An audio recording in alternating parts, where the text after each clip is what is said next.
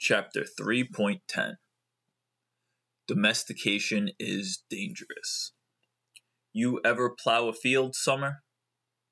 To plant the kiwa or sorghum or whatever the hell it is you eat? You kill everything on the ground and under it. You kill every snake, every frog, every mouse, mole, vole, worm, quail. You kill them all. So I guess the only real question is, how cute does an animal have to be before you care if it dies to feed you? John Dutton, Yellowstone, reference 64. Chapter 3.10.1. Disclaimer number 1. This subject hits close to home.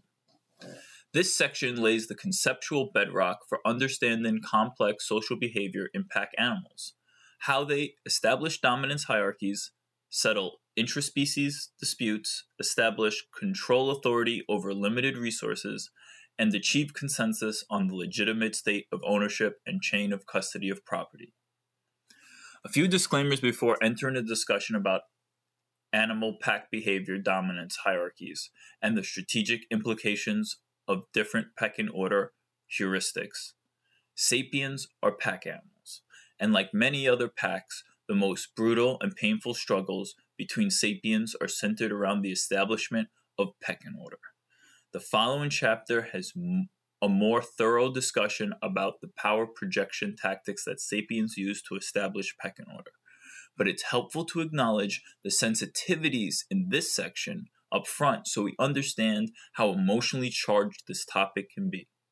Our emotions, our ideologies, will most likely affect how we react to conversations about pecking order strategies. In the author's experience doing research for this grounded theory, the topic of pecking order often made people feel uncomfortable or upset, likely because of how closely these concepts are linked to our own personal experiences. This part of the conversation simply hits close to home.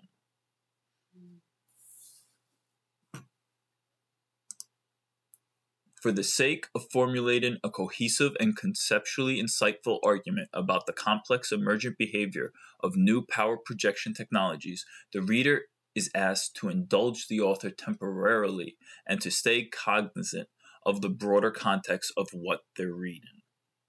This is a thesis about Bitcoin, a technology that strikes directly at the heart of topics like power projection and resource control. Pecking order is just another name for a resource control protocol, and it would be useful to develop a conceptually dense understanding of naturally occurring resource control protocols before entering into a discussion about Bitcoin.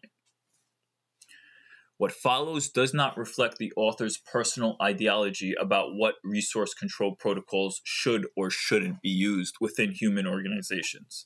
This is a logical discussion about mutually observable behavior in nature, designed to help the reader draw out insights that help us better understand the emergent behavior of Bitcoin. What follows is uncomfortable to talk about, but critically important to understand. Chapter 3.10.2. Disclaimer number 2. Don't forget about survivorship bias. Survivorship bias is a logical error which causes people to be susceptible to making incorrect conclusions because they discount information they can't see because it didn't survive some selection process. Survivorship bias can affect a discussion about pecking order heuristics by causing people to discount heuristics they can't see merely because it didn't survive the natural selection process. On the flip side, survivorship bias can also make people prone to discounting information they can see because they lose sight of the fact that the reason why they see what they see is because what they see is what survives. Survivorship bias is why the author has reminded the reader multiple times that what we see in nature today is incontrovertibly proven to survive nature. This is a phenomenon we can use to our advantage when it comes to gaining insights about different heuristics related to survival.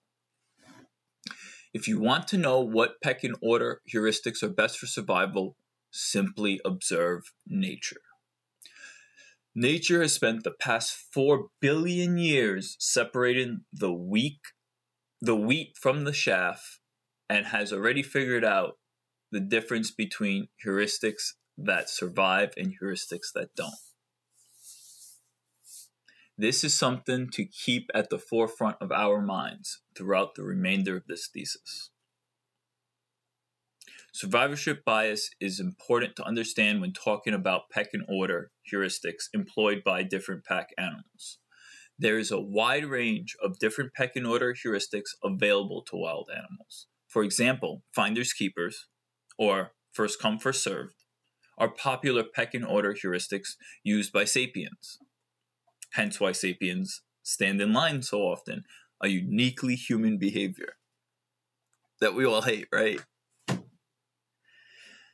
Family first, oldest first, and youngest first are other popular pecking order heuristics. For pecking order heuristics which don't involve high levels of intelligence, intentionality, or theory of mind, it's very likely that over the past several 100 million years, animal packs of all shapes and sizes operating in all types of environments have experimented with practically all of them.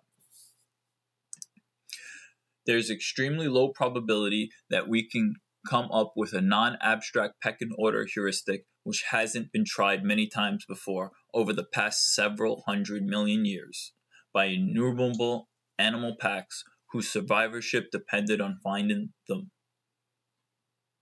the most strategically optimal pecking order heuristic. Therefore, if we have a good idea for a pecking order heuristic that we don't see in nature, it's most likely not because that heuristic hasn't been tried. It's more likely because that heuristic is demonstrably incapable of surviving. Therefore, we don't see it in the wild. Chapter 3.10.3. Disclaimer number 3. Remember that nature is a sociopath. Look at the eyes of that jaguar. Nature, as created, in those kind of eyes, the perfect vision of terror. If you looked into those eyes, there's no forgiveness. There's no emotions. There's just ferocity and aggression and death. Joe Rogan, reference 65. Good job. Appreciating nature requires recognizing upfront that most organisms are sociopaths. Nature has no apparent capacity to see, understand, or care about sapient theology, philosophy, or ideology. Moral good is a highly subjective and abstract construct which exists in an ontologically different category than the study of nature. This is further explained in the following chapter. Therefore, to better understand nature, it's useful to ignore human belief systems about right or wrong, fair or unfair, moral or immoral. These topics are almost irrelevant to the subject of natural selection and survival. Things which sapiens consider to be theologically, philosophically, or ideologically repugnant and reprehensible are often routine in nature. For example, suicide, murder, and cannibalism are so common in nature that they're often considered to be unremarkable behavior. Not the case for us. Aging, for example, is an evolved form of suicide. Cells appear to have learned the habit of deliberately destroying themselves after a select duration of time as an evolution tactic. Aging, for example, is an evolved form of suicide. Cells appear to have learned the habit of deliberately destroying themselves after a select duration of time as an evolution tactic. Why would nature do something so inefficient and wasteful? Because the world is filled with predators and entropy, which means the environment is constantly changing. Organisms with long lives can't change their genetic features as quickly as organisms with short lives, and therefore less adaptable to their environment, thus less likely to survive. DNA is the passing down of data, of information. Remember that through this as well. Aging is a way for organisms to counteract this strategic problem. It is a highly effective way to get a species to become more adaptable by forcing them to cycle through more evolutionary genetic features faster and test them faster in a live production environment. Shorter lifespans mean shorter mean time to deploy new genetic features that will help the species discover what it needs to prosper. The lifespans we see in different species today represent the optimal mean time to deployment speed of new genetic features for that given species. For sapiens, it's around 70 years. Life also has no problem killing itself with genetic malfunctions caused by its evolutionary prototype and strategy. Nature doesn't have a pre-production environment or a test net to work out its bugs. It deploys new features directly into live production environment and simply accepts the consequences.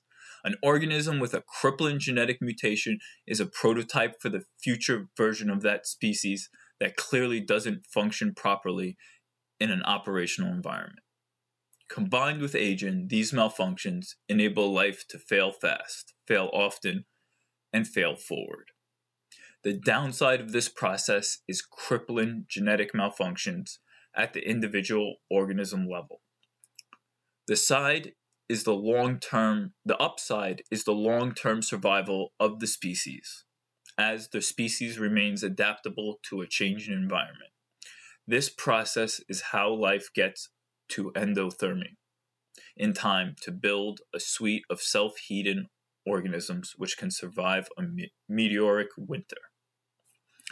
As we have already established, killing is routine in nature for many of these same reasons. Life appears to take advantage of predation as an external motivator to accelerate the pace of innovation, weed out the weak and unadaptable, and revector resources to the more qualified survivors. We tend to want to overlook these uncomfortable parts of nature. We don't upvote these moments to the top of our social media feeds. Instead, at the top of our social media feeds, we get cute, adorable moments. We watch documentaries with carefully selected depictions of nature designed to thrill or inspire us. The epic music plays in the background, and the distinguished voice with an English accent makes an insightful remark. From our high tower of prosperity, this false depiction of nature becomes a generation's primary source of information about the real world, and it creates a beauty complex. We only see a carefully edited and thematically airbrushed version of nature, or corporately censored version, designed to keep our attention. Missing from the top of our social media feeds is the scene where the mother squirrel eats her own babies alive to make it through January. Disney skipped over the part where Mufasa murdered every cub in the pride and then raped their mothers after killing the previous lion.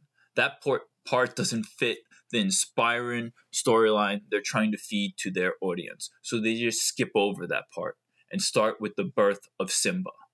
Then somehow we're just supposed to accept the fact that the animals which have been hunted by lions their entire life are inclined to celebrate the birth of yet another lion. The truth is that nature is not nearly as pleasant as what we see on our TV screens. Survival is an ugly business. It always has been, and it probably always will be. This ugly part of nature is less entertaining or inspiring to us, so we don't see it as often. The unfortunate side effect of this behavior at scale is that it distorts our perception of reality, and it inhibits us from understanding primordial economic dynamics, the survivor's dilemma, and the existential importance of physical power projection.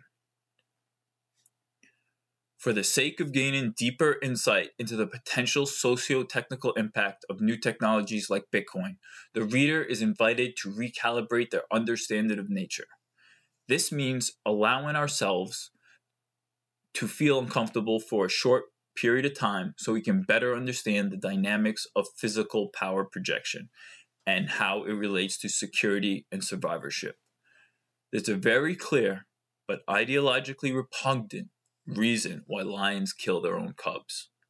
Nature has given us a lesson about survival, and it could be beneficial for us to pay attention if we want to survive against our predators too.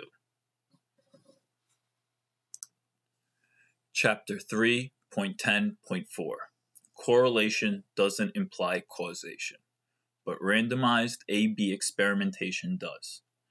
It is possible to prove that changing a human population's pecking order strategy, how they choose who to feed and breed, to reward different behavior than strength and aggression, is systematically hazardous. However, that would require the design of a series of very large, very long, and probably unethical experiments. Fortunately, we don't need to perform these experiments. We don't need to perform these experiments because we have already done them on other animals for tens of thousands of years. The domestication of animals is incontrovertible proof that changing an animal pack's pecking order strategy to reward different behavior than strength and aggression is systematically hazardous to them. Discovering the root causes of social phenomenon is difficult. It requires rigorous measurement and design of randomized experiments to control observable and unobservable factors while simultaneously isolating the relationships we want to examine. Randomized experimentation is critical for ensuring that observable and unobservable factors outside of the relationships we want to examine don't account for the differences in emergent behavior. With enough randomized experimentational data, it is possible to analyze the true causal effect of changing specific variables between a treatment and control group. In other words, it's possible to determine with high confidence that factor Y causes effect Z rather than merely correlates to it.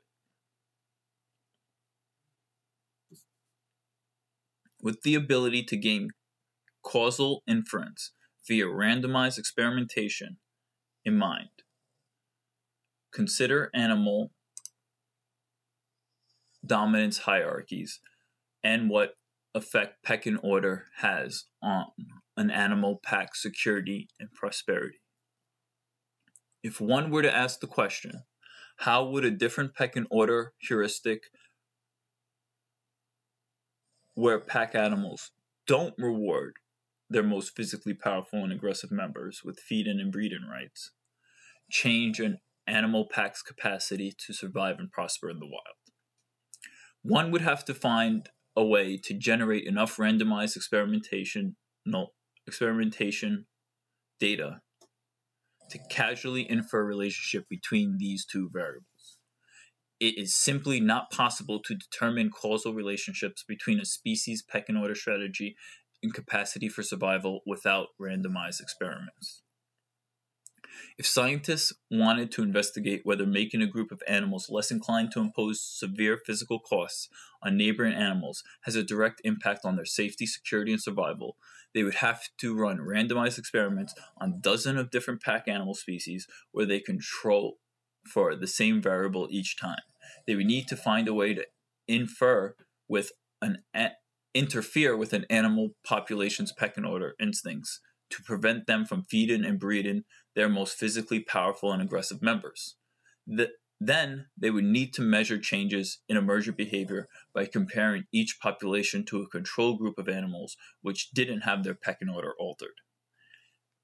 If you don't see where he's going with this at this point, maybe this book isn't for you. But it rhymes with log. This experiment would have both practical and ethical challenges. Scientists who want to examine how interfering with an animal's natural instincts impacts their safety would have to design randomized experiments that would endanger large populations of animals. They'd have to change an animal pack's natural inclination to feed and breed their powerful and aggressive members against their will. They would have to force them to breed in ways they wouldn't naturally choose to breed, and place them in hazardous environments surrounded by predators, and then measure how well they survive. Scientists would have to repeat these experiments enough times with enough animal species across multiple environments and time periods to create a sufficiently randomized set from which they can causally infer that change in an animal pack's pecking order so that they're less physically powerful and aggressive does indeed cause them to be less secure against predators, thus less likely to survive. Scientific rigor would make it necessary to send large populations of animal species to their demise to generate enough data to causally infer this sort of relationship. Wow. In these types of situations where experimentation is not feasible due to practical or ethical concerns, scientists can take an alternative approach. They can look for serendipitous source of random variation in existing data sets. There are ways to analyze data ex post facto that statistically mimic randomized experimentation well enough to infer causal relationships between different variables with sufficient confidence, e.g., propensity score matching, instrumental variable analysis.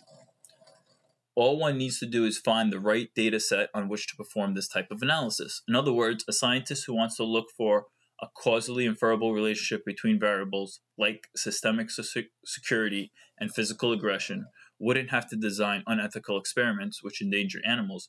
They could search for sufficiently randomized data sets which already exist and study those instead.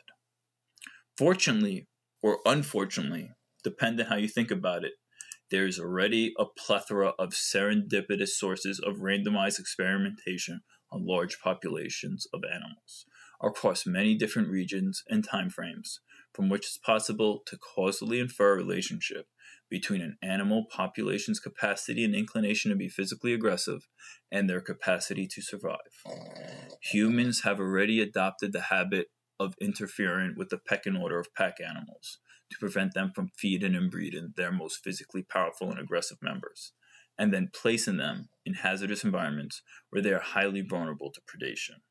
Humans have been slaughtering dozens of different types of animal species across diverse environments for more than 10,000 years. We slaughter and devour billions of these animals. These experiments have become so ubiquitous and routine that many people don't even notice them anymore.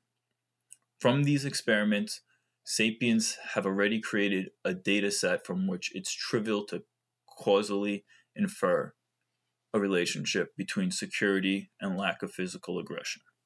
Over the course of tens of thousands of years, we have created many A/B testing experiments which demonstrate quite clearly what happens to the safety, security, and survival of animals when they become less inclined to impose severe physical costs on their neighbors. Chapter 3.10.5 An honest description of the systemic and sociotechnical implications of domestication. The difference between a Siberian wolf and a dachshund is the difference between pecking order heuristics. Different feeding and breeding heuristics result in clear differences between each animal's capacity and inclination to project physical power and impose severe physical costs on neighbors. One pecking order strategy produces something optimized for independence and survival in the wild, the wolf. The other produces something optimized to serve its master, the dog. This example alone sums up 1. Why pecking order matters, and 2. Why it's existentially imperative for the freedom and prosperity of animals not to stop feeding and breeding the strongest, most intelligent, and most aggressive members of their pack. Considering how the word wiener is slang for weak and ineffectual, the term wiener dog is highly appropriate. Dogs, dachshunds especially, are weak and ineffectual wolves. As sapiens have shown multiple times across thousands of years of randomized experimentation in multiple different environments with at least 40 different species of animals of multiple different classes, mammals, birds, and even fishes, slight adjustments to the way animal packs feed and breed the strongest and most physically aggressive members of the pack lead to substantial differences in their ability to keep themselves secure against predators. The domestication of animals offers a large data set with conclusive evidence to show that there is a direct causally inferable relationship between an animal's capacity and inclination to be physically aggressive and their capacity to survive, prosper, and live freely. The less an animal is inclined to impose severe physical costs on their neighbors, the easier they are to be systemically exploited and led straight to slaughter. Changing pecking order heuristics is something other than feed and breed the most physically powerful and aggressive members of the pack, has had an incontrovertible impact for the safety, security, and survival of dozens of animal species. This implies that pecking order strategies, how animals instinctively choose to establish control authority over their resources, fundamentally represents a power projection tactic which directly affects their capacity for survival. The survivor's dilemma, i.e., the strategic imperative to increase CA, therefore applies to pecking order heuristics just the same as it applies to other power projection tactics. The better pecking order heuristics are the better pecking heuristics are the ones which maximize an animal pack's ability to decrease BCRA by imposing severe physically prohibitive costs on attackers. In other words, animal packs don't reward their most powerful and aggressive members with feeding and breeding rights because it's the right thing to do. They do it because all the animals that didn't do it didn't survive. Establishing the right pecking order strategy represents an existential imperative for pack animals. It is no less vital for the survival of a pack of hyenas to establish an advantageous pecking order over a fresh kill than it is for a starving family of humans to ration their bread. Choosing who to feed and breed first is one of the most critical decisions a pack of animals can make, and there is a lot to be learned from observing how nature's top surviving animal packs make this decision. Ironically, the animals we most commonly observe in nature today are not wild animals. So not only do we get a false representation of nature on our TV screens, but we also get a false representation of nature during our most common interactions with animals. This further distorts people's perception of how ugly the business of survivorship really is. We can recalibrate our distorted perception of reality by identifying the source of the distortions and filtering them out. To better understand the merits of different pecking order strategies, the distortions of reality we need to filter out are the animals we routinely slaughter. Sapiens have shown it's possible to change a wild animal pack's pecking order heuristics by genetically entrapping and enslaving them. If you entrap a herd of aurochs and then feed and breed the muscular and docile ones, you get a herd of oxen. If you entrap a herd of aurochs and then feed and breed the obese and docile ones, you get a herd of cows. If you entrap a litter of boar and then feed and breed the obese and docile ones, you get a litter of pigs. If you entrap a flock of jungle fowl and then feed and breed the obese and docile ones, you get a flock of chickens. These activities produce A/B testing experiments where oxen, cows, pigs, and chickens become the treatment, and the aurochs, boar, and jungle fowl become the control. To measure how removing the physically powerful and aggressive members of an animal pack affects their ability to survive against predators, simply take inventory of the difference between the bacon on your plate and the boars you aren't eating. From that data, it's possible to infer a causal relationship between docility and survival. Across a wide range of randomized variables, the docile animals are the ones we keep in cage to eat or to do our manual labor. Time and time again, from multiple different species in multiple different experiments with high variability, we have proven that 1. A pack's capacity for survival and propensity depends upon their pecking order strategy, and 2. The best way to degrade a pack's safety, security, freedom, and independence is to prevent or undermine their capacity and inclination to impose physical costs on their oppressors by preventing them from feeding and breeding their most physically powerful and aggressive members. Chapter 3.10.6 To make it to the top of the dominance hierarchy, domesticate your peers. Natural selection caused many pack animals to become sexually dimorphic, where one gender is genetically optimized to be physically stronger and more physically aggressive than the other. For some species, the female is genetically optimized to be more physically powerful and aggressive. For others, it's the male. Either way, with few exceptions, natural instincts make animals sexually attracted to physically powerful, intelligent, and assertive members of the pack. These instincts ensure the species genetically self-optimizes itself for survival by passing on the genes of the most physically powerful, intelligent, and assertive members.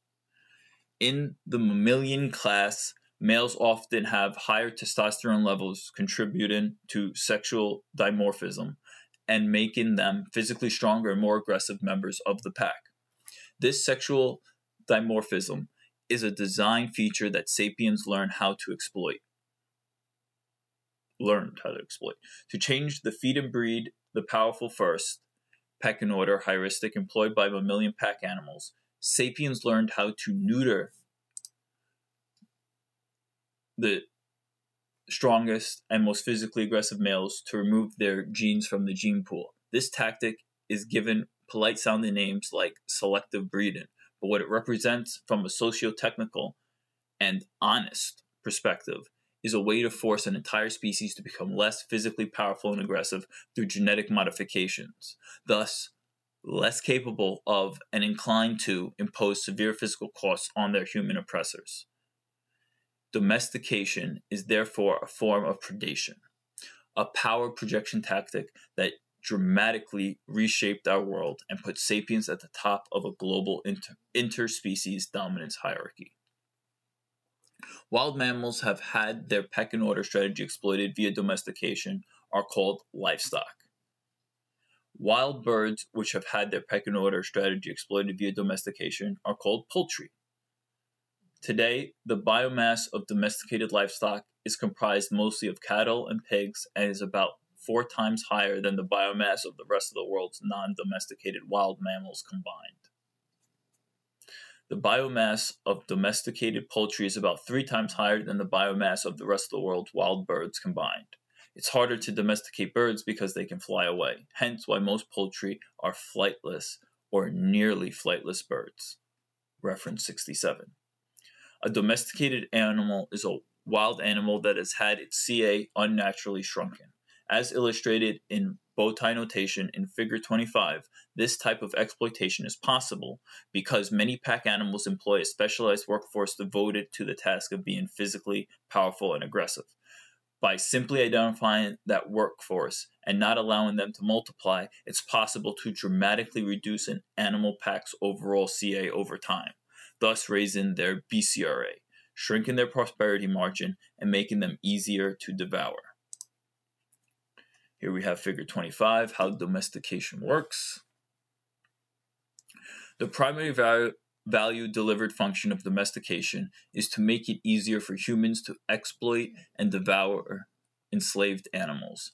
The process is centered around reducing an animal's ability and inclination to project power and impose severe physical costs, i.e. raise CA and lower BCRA. By simply not allowing these animals to instinctively feed and breed and multiply their strongest and most aggressive power projectors, it becomes much easier to oppress them. With their With their physical aggression intentionally bred out of them, oxen will allow themselves to become pack animals, routinely whipped and forced into drawing heavy loads for their masters, namely plows. These plows are used to dredge up nutrients from the soil to aid in a process called irrigation. Irrigation helps produce more food for other animals, which have also been systemically entrapped and forcefully enslaved by sapiens, creating a positively reinforcing feedback loop of plant and animal exploitation called agriculture. An overwhelming majority of all domesticated animals are herbivores for this reason. It's easier to feed herbivores using the fruit of their own slave labor. The oxen is whipped to irrigate land to grow grain to feed more oxen and their other domesticated friends. The genetic entrapment and enslavement of animals via domestication is the practice upon which civilized human society was built in the Neolithic Age. This is one of many reasons why modern sapiens should think twice before condemning the physically aggressive behavior of a lion or any other wild animal species that have successfully avoided being domesticated by humans. We have a large enough data set to causally infer that it's precisely because these animals are physically aggressive that they have not yet been domesticated.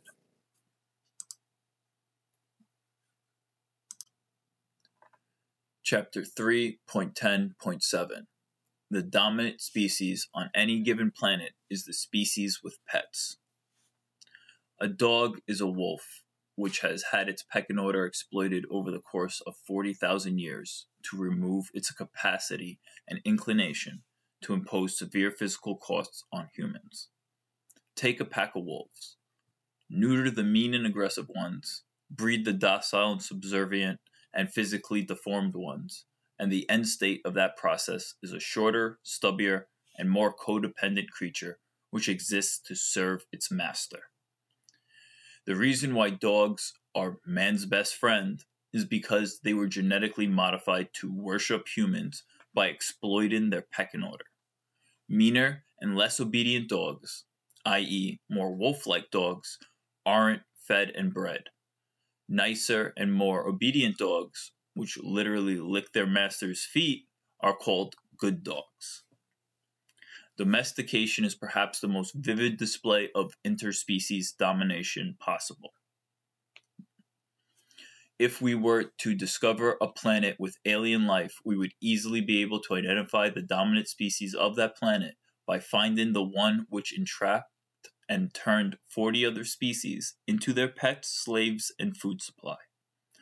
Domestication represents the ability to remove another species' physical power altogether, rather than fight them. The ability to change a survivor of the wild into food to eat, or a tool to use, or a pet to cuddle.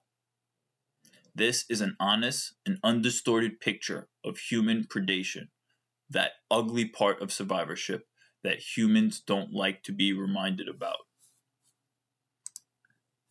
What is the point of this uncomfortable conversation? To prove a point.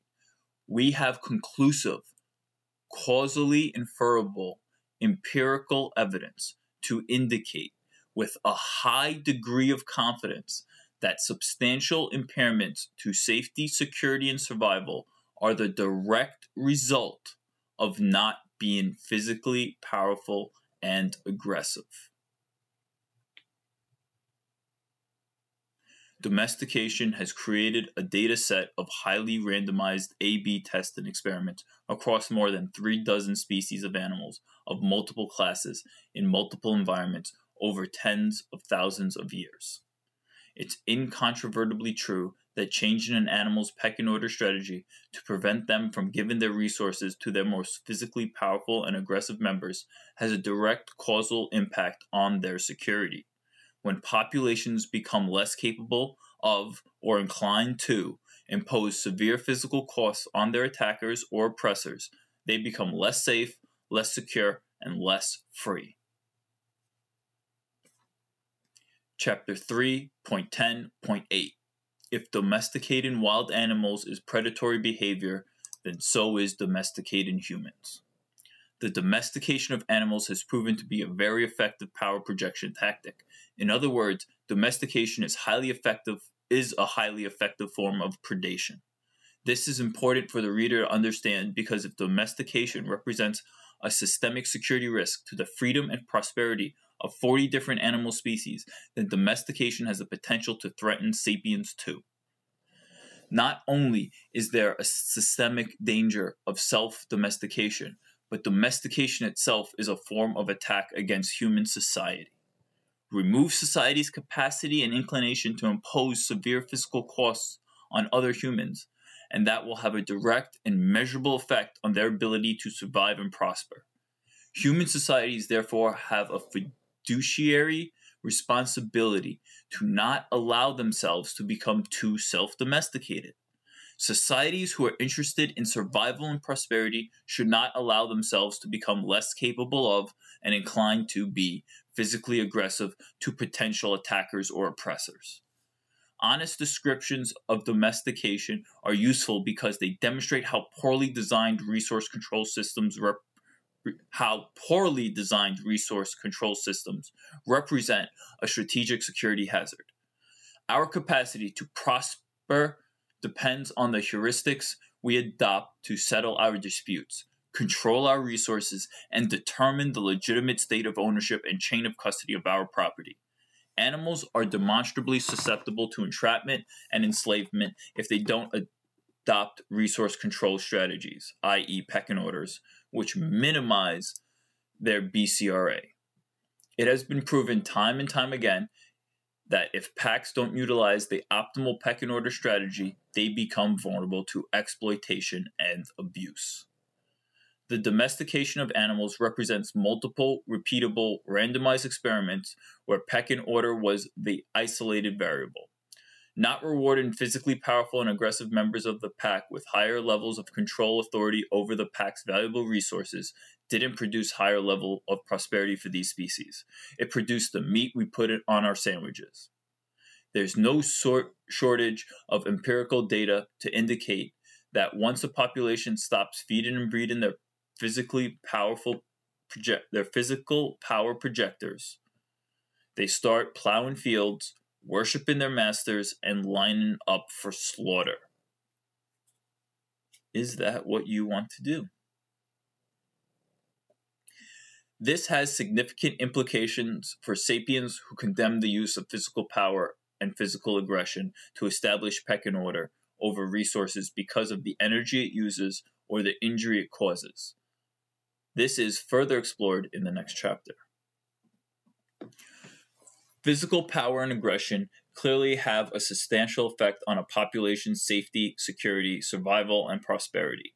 Domesticated animals prove a causal link between docility and enslavement.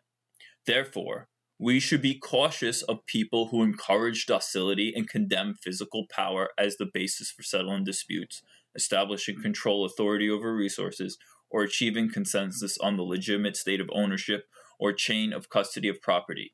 It's clearly a security hazard and can also be a deliberate attack vector. This is a critical concept for the reader to understand for discussions in the following two chapters about power projecting tactics in both society and cyberspace. This concept is also critical for understanding the socio-technical implications of Bitcoin.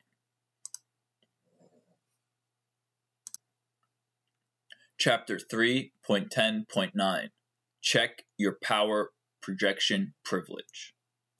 Studying dogs is more anthropology than zoology. If you want to know how far we've moved from the place we were designed to inhabit, look at modern dogs. The tragic wheezing ones with bows in their forelocks and squashed faces and bent legs. Not proper dogs, the ones with faces like wolves. Charles Foster, reference 68. As discussed in the previous section, how a population of animals chooses to divvy up its resources can significantly impact its ability to survive and prosper.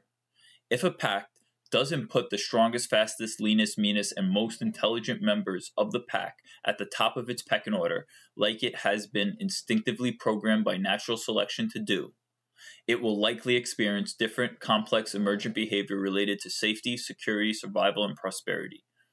To repeat, this is not military dogma speaking.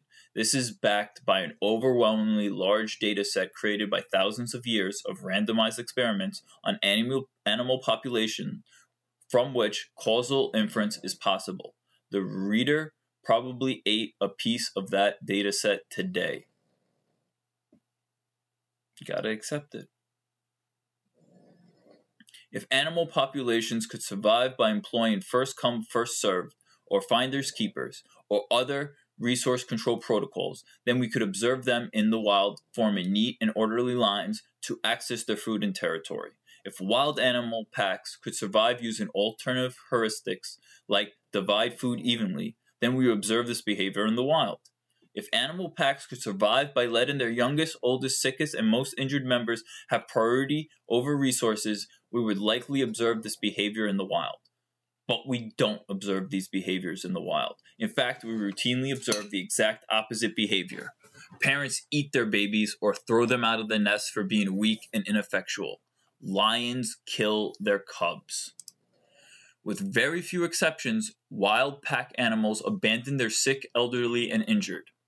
The physically powerful and aggressive members of the pack are rewarded with mating rights and control authority over resources.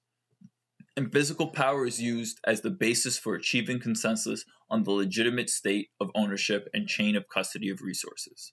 The overwhelming majority of animals adopt physical power-based resource control hierarchies where they settle property disputes using physical power. Somehow, different evolutionary paths all converge on practically the same physical power-based resource control and dominance hierarchies. In these systems, power projectors don't wait in line for food or breeding rights. They automatically get first dibs. Instead of being angry at their physical power projectors for these offenses, many pack animals, including sapiens, are sexually attracted to their power projectors. They instinctively want their most physically fit and powerful to have first dibs on food and mating rights to ensure their genes remain in the population's gene pool. Completely different species separated by major landmasses all independently converged on the same physical power-based resource control protocols, despite dozens of other perfectly viable options for settling disputes, establishing control authority over resources, and achieving consensus on the legitimate state of ownership and chain of custody of their property. These animals didn't compare notes, but they converge on practically the same might is right pecking order heuristic. Why did this happen?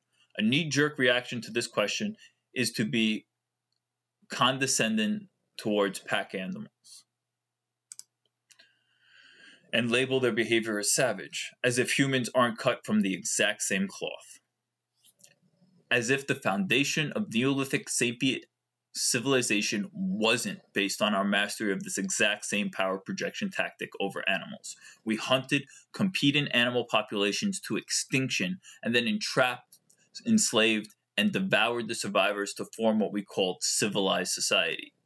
Civilization is often considered to be a prerogative term to those who study nature. Sapiens are also instinctively attracted to signs of physical strength, and they constantly celebrate their capacity to project physical power against each other. Humans have no intellectually honest ground on which to stand and accuse animals of being savage, or act like might is right pecking order heuristics are beneath them. Sapiens use the same physical power-based resource control protocols, whether they like to admit it or not. This is a core concept of the next chapter. Another common reaction to the question of why pack animals overwhelmingly favor feed and breed the powerful first, aka might is right pecking order heuristics, is to discredit their intelligence and label this behavior as unsophisticated. An argument is often raised that pack animals simply don't have the mental capacity to employ other, more sophisticated resource control heuristics that are less destructive or harmful. This argument presumes that alternative heuristics that aren't as prone to injury, like first come, first serve, or feed and breed the weakest first, are somehow more cognitively complex than feed and breed the strongest first.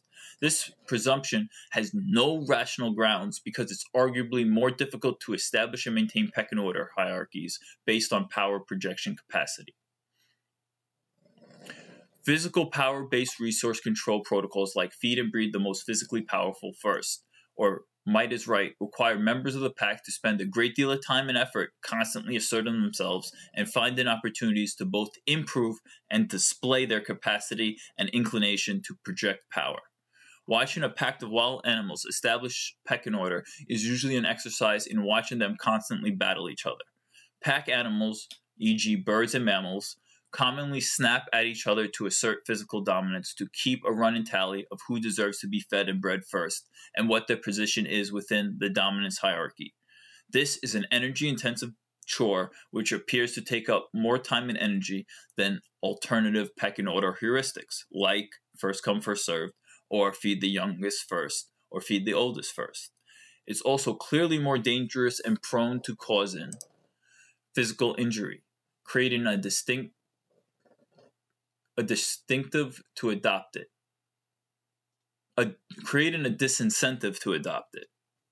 There are simply too many downsides to the might is right pecking order heuristic to claim that it's unsophisticated. There must be a reason why this pecking order strategy overcame the disincentive to use it and become the dominant strategy in nature. A third reaction to the question of why pack animals use feed and breed the powerful first to establish control authority over their resources is to argue that weaker members simply don't have the option to do anything but allow physically powerful members to continuously eat first due to being physically overpowered. This simply isn't valid. Mutiny is clearly an option. Power projectors like Mufasa may be strong, but they also need sleep. There's plenty of opportunity over the course of living together for disenfranchised members of the pack to cut the throat of abusive pack members to stop them from habitually cutting the line and allowing other pack members to starve. So why don't pack members team up and kill their alpha power projectors in those moments when they're vulnerable? Why do pack members allow themselves and their offspring to starve to death in service to the strongest members of their pack? Weaker members of the pack certainly have the mental capacity to cooperate together and overthrow abusive members, else they wouldn't have the cognitive ability to cooperate and live together as a pack in the first place. The subject of pecking order and resource control is where it becomes important for sapiens to check themselves on their survivorship bias and their privilege as the world's apex predator. We need to remind ourselves that only the best strategies for safety, security, and survival can survive 4 billion years of entropic chaos. Modern sapiens judge and criticize the behavior of wild animals from behind a safety moat filled with the blood of competitors they drove to extinction. Humans burned and speared and slaughtered their way to the comfort of the armchairs from which they pontificate about right and wrong or fair and unfair ways to settle disputes, establish control authority over resources, and determine the legitimate state of ownership and chain of custody of property. There is currently not a surviving mammal on this planet more predatory and destructive than humans. Chapter 3.10.10 Pack animals need their power projectors to survive. Now that we have explored these core concepts of power projection, let's return to the example of Mufasa. Mufasa killed the pride's cubs because resources are scarce, and because the world is a cruel and unforgiving place full of predators and entropy. The pride must remain physically powerful and aggressive if they are to survive in this congested, contested, competitive, and hostile environment. Their prosperity depends on being able to maximize their CA as much as they can, lest they risk extinction or perhaps worse, domestication. The pride will not allow themselves to muddy their gene pool or waste their precious time, energy, and food resources, raising the offspring of demonstrably weaker and ineffectual lions. So Mufasa followed his natural instincts developed over millions of years of natural selection, and killed the cubs.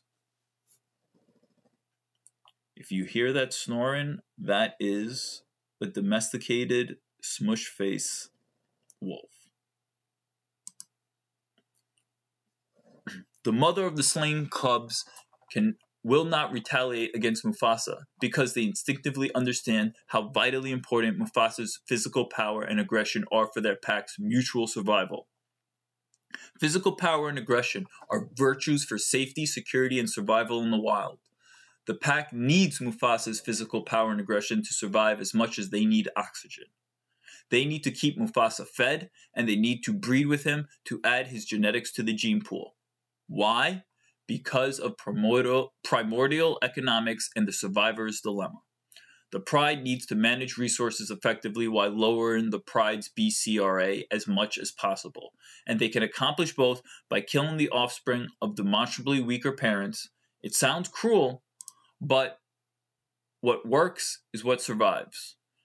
And we have very compelling evidence to indicate this strategy is effective because most of us have no idea what a lion tastes like.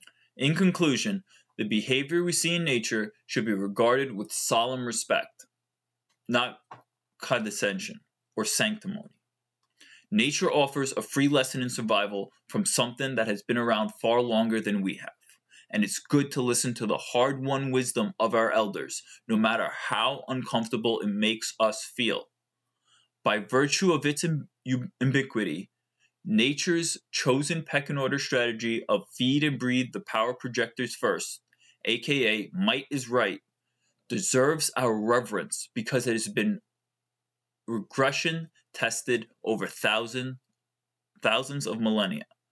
Physical, power-based dominance hierarchies are demonstrably more secure against predation, exploitation, enslavement, and abuse, capable of passing a very unforgiving natural selection process. This means we should take physical power-based resource control protocols seriously and have some intellectual humility before we condemn them. There's a reason why they survive, and we should seek to understand that reason from a systemic and sociotechnical perspective.